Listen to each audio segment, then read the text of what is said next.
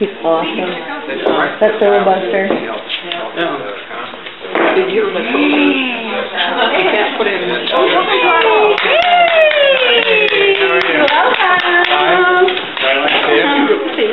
Hi. Good to see you. Nice to meet you. Hello. Nice to meet you. Hi, good to see you. Hi. Hi, very nice to see you. Hello, everybody. How are you? Iowa Federation Republican Women and Five Seasons Republican Women. We're delighted to have all of you here. We'd like you to take a few minutes to just visit and mingle. We've got some refreshments around the corner here in the kitchen, and then right around 4 o'clock, we'll have everybody speak. Okay? Thank you. Right, because I tried it last week and it was all... So many of you will be coming tonight. Yeah. I came last week. Most of you are Cedar Rapids or in and out around. I come to Moy. It's a 2-hour drive. We drove up from Missouri to see you. I was just thinking of this. Yes, but during the week, and we get to work, and we do 100 miles close. Well, we're in central Missouri, yeah. But it's about 100 miles closer to here. However, in the middle of the week, when we both work, we can go to there. Don't tell anybody we're sorry to be there. And I was born and raised in Iowa, so it's I started out and I thought, well, go around. Dr. Paul, we appreciate the time that you spent there. For how many hours that you spent standing there? Filibuster, yeah, it was about 13 hours.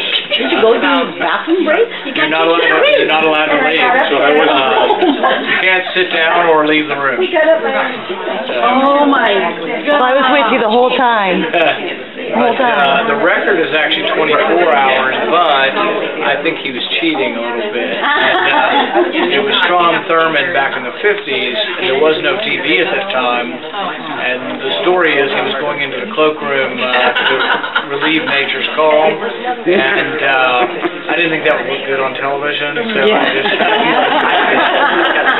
But it was in the days before TV, and so I don't think anybody will ever go that long ago. And 13 hours is a long time to go. So, What is going to happen to this Benghazi deal? you know, I hope we get to the bottom of it. You know, they had the hearings, and the hearings were troubling in that they asked for the special forces to go from Tripoli to Benghazi. They were turned down. I think they should at least release who made the decision. Now, it may have been a military decision. The head of AFRICOM, which is a general, did resign about a month later. Sometimes that stuff's done quietly, so I hate to parade him through if he made the decision. But if it was a politician, I don't mind too much. Surely not. But I've always faulted more than decisions that are immediately made. Do people make mistakes, in the heat of battle? People do make mistakes. But I don't think it's excusable for 6 months in advance to turn down the security request. And then she came before my committee and said she never read any of the cables. She wasn't aware. And for her not to be aware of the request from Libya, I think means she wasn't. No, I didn't. I was actually in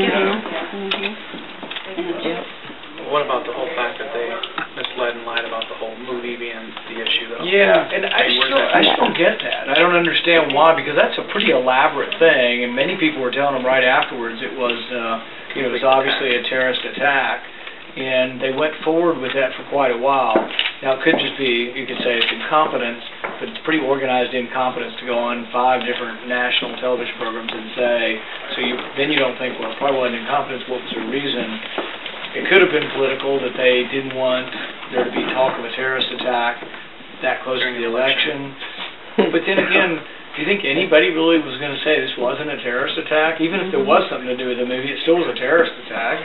Yeah, I don't understand. The media ran with it not being a terrorist attack. They kind of just blowed it off. They just kind of... But then they ended up saying it was within a few days. So I don't know. They're usually too smart for stupid mistakes like that. So I don't know. I still wonder. I mean, they're smart public relations-wise. They know how to get their message out. So I still wonder if there's another possibility. And just to minimize it. They tried to minimize it so it didn't come out that they're incompetent. Maybe. I mean, the third possibility is that we were facilitating guns in Syria over there, and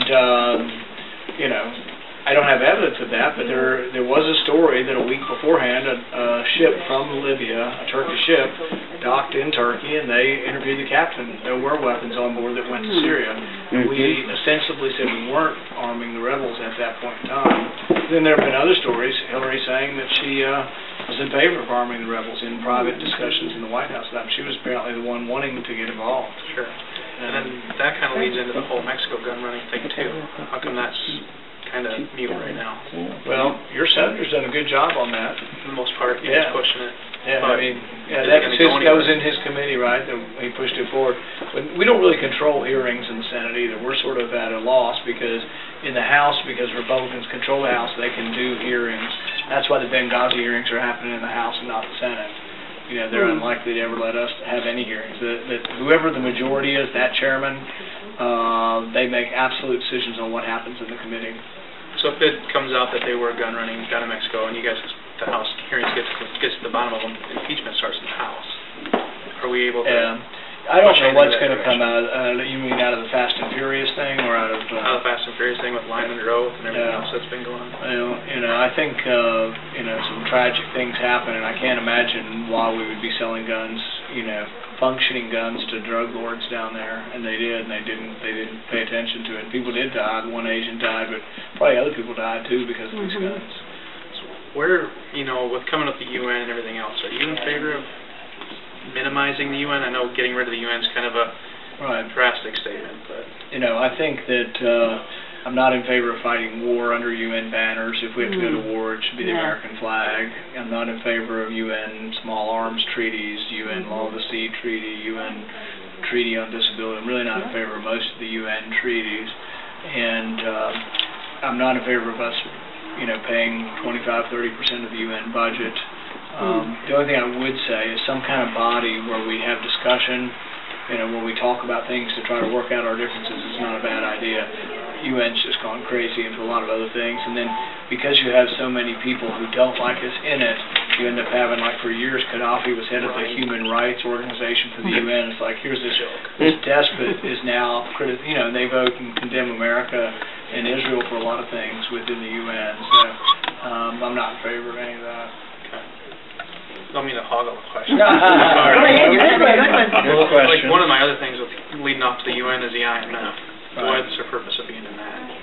I'm not in favor of the IMF either, or the World Bank, and some Republicans are. They just see it as good for business, but I see it as a way of, one, we don't have any money, and we're having to just print it up to give it to them, and so it just creates worldwide inflation doing it. But the government shouldn't be involved. Well, don't we have about 30% or more stake in that? Yeah, we do. We're in all of these international organizations. We seem to have a disproportionate now. They would argue, oh well, we get to tell them what to do because we have a disproportionate stake in it.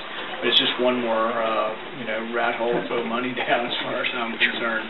And a lot of it's counterproductive because you end up loaning it to often people who are not necessarily the good people. We loan it to people who are running these countries, but often they're stealing a good portion of what they get. Hate to be a party pooper, but actually we'd like to start a little party. If you guys want to continue to mix and mingle and visit, but move towards the kitchen, we've got some refreshments and drinks. My name is Dan G. Good. Let's make our way that way, and we'll keep working it.